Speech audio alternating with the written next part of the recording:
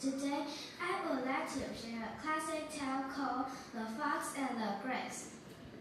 Once upon a time, a hungry fox spotted a bunch of juicy grapes hanging from the vine. He jumped and reached for them, but they were too high.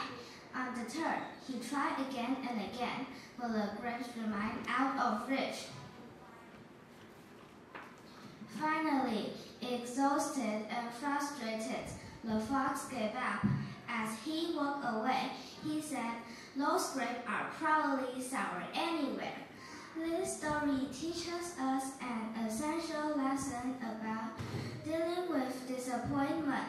Instead of admitting defeat, the fox made excuses to feel better about himself. It's essential to learn to accept failure gracefully and not make excuses when things don't go our way. Thank you for listening.